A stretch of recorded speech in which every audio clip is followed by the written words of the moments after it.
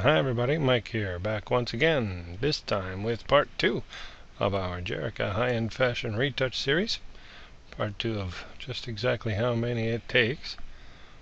So if you're following along, in the last tutorial we touched on the skin tone and corrected that a little bit, and we did some minor healing of blemishes on the skin.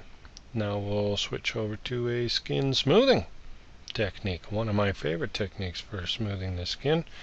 Just have a look at what it is we're trying to deal with here. There's a lot of tone changes within the skin.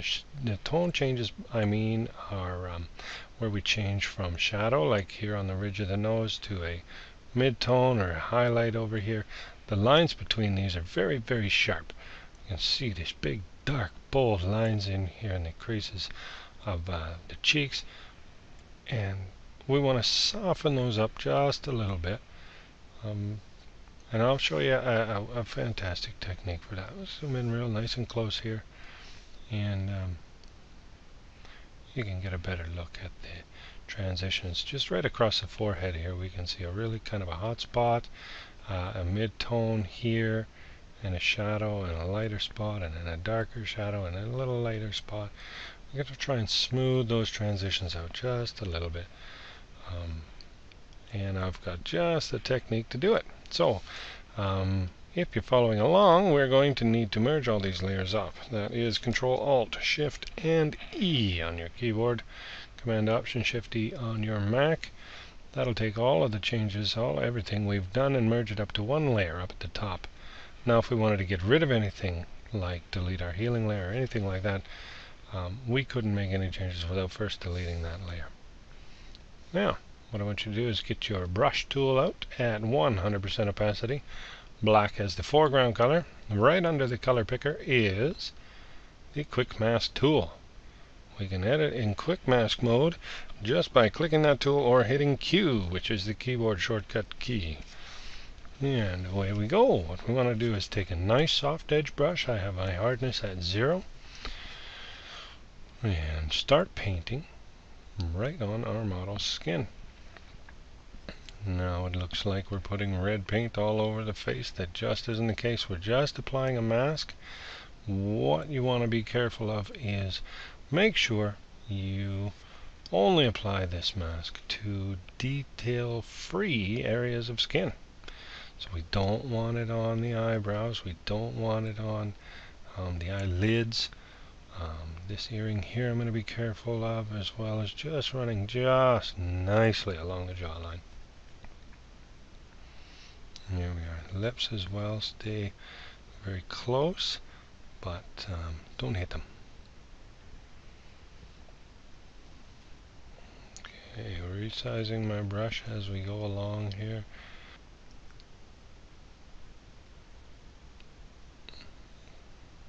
Oops.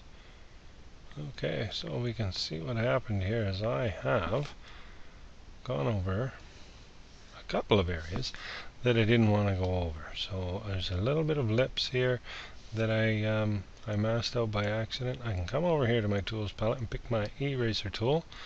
That's in with a couple of different erasers. I just want the eraser tool, and it's just like a brush. I'll brush over the area that I selected by accident, and we will remove the mask. There we go. Get it off that eyebrow. Fantastic. Now I can go right back to my brush tool, and again I'm painting on a mask. Perfect. So now I'm going to get close again to the edges of the nose, but not right over. Leave that detail line. Just a little bit more on the lips. Why didn't you tell me? Jeez. Okay, thanks. Alright, beautiful. So now we'll hit our quick mask tool once again, or Q, and that changes our picture. What it actually does is changes our image to a selection. It selects the entire image except for what we had masked off. However, we want to make the change to the area we had masked off, so we'll come up here to select and inverse.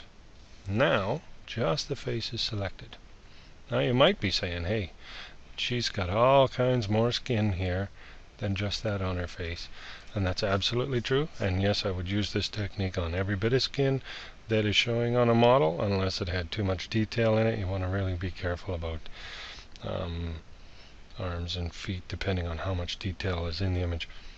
But one thing that's really important, at least to me, is that you have as much control over every step of a retouch as possible.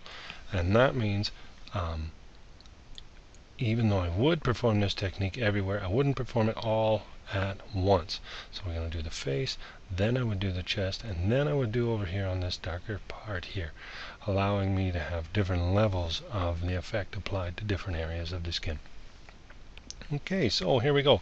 Control and J on your keyboard. That will create a brand new layer, but only of our selection. We actually want two of those, so if you hit Control J one more time, you can see we now have two different layers, and those just show our model's face. If I just view that layer, you can see all we have here is just Jerica's skin. This is a several step process. What I want to do is work on the bottom layer, or the first layer that we duplicated or that we created that was just skin. And we're going to apply our blurring to it. So we'll fill the screen, bring her in a notch closer so that we can really look at what's going on. And filter down to blur. We're going to use surface blur. Now the reason I use the surface blur is because it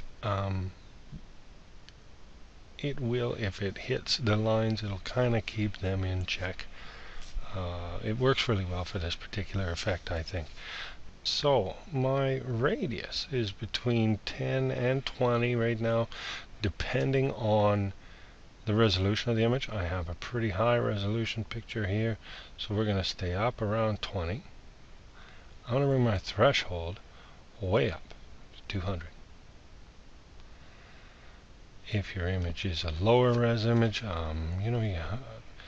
not that big of a file, maybe 10 and 100. You can play with these numbers though. I mean, just give it a play. See what's happening up here at 250, and what's happening right down here at 11. Okay, so here we are. Now we can sort of see what's happened is, once we allow that effect to go through, all of our shadows and highlights are still here, but the transitions between them are a lot softer, which already is really nice. Now there are some skin blurring, skin smoothing tutorials that'll tell you that's how it's done. You're finished. There's no detail here.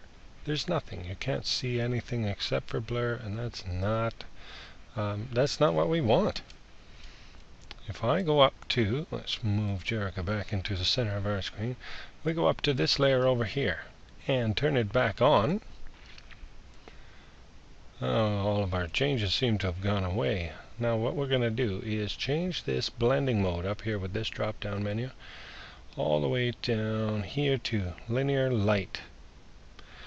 That's all gone kind of funny colors. That's good. If that step happens, if this happens, you're on the right path. If it doesn't happen, there's been a mistake somewhere.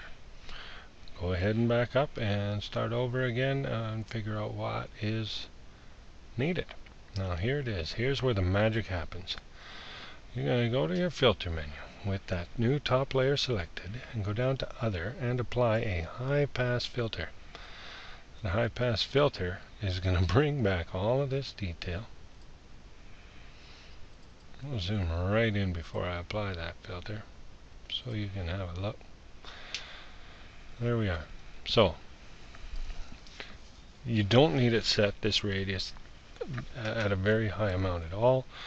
I like to highlight this and use my wheel to just bring it in a little bit at a time, Somewhere between 1 and 2 pixels is plenty, usually. Again, it's going to depend on the size of your image, the resolution of your file, the size of the pores, and your model. Okay, anywhere around here is really seeming quite nice. I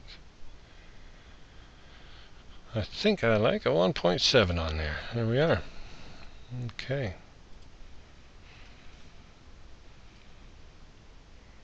Now I can still see a couple of areas where the transitions are a little more harsh than I'd like them to be. The forehead being one. Back down to this layer that we had blurred, I'll pick my lasso tool, and with the lasso tool I'll pick the areas that I think require a little bit more blur. And then I'll go to my blur menu and apply that surface blur yet again. Okay. Now sometimes you may want to do that 2, 3, 4 times. I mean it really is, it's up to you. I've hit it again. Coming over here, there's a hard line here that I'd like to fix up. Whoops. That softens it. I must just a little bit. Cheeks. Just soften up that highlight. There. Okay, I really like that. That's okay. That's looking pretty good. Now, if I take these two layers and I select them both by holding Control and I hit Control G, that'll group those layers. I can just turn on and off that effect by clicking the little eye icon. If I zoom in, we can really see the difference we made here. There's a lot of differences in tone that we've smoothed right out. There's some blemishes that we didn't get out with the healing tool. All of those seem to have disappeared, and one might call that some pretty perfect skin. You note here at 100%, there's without the skin smooth, and there's with. Okay, we'll back out. We'll go ahead and apply this technique to the other areas of skin on the image to varying degrees, just as much as I like to have it. And then we'll meet back here next week for the next in the series of videos. Please don't forget to subscribe so that you'll get an alert on it. Hope to see you then. Thanks very much. Bye-bye.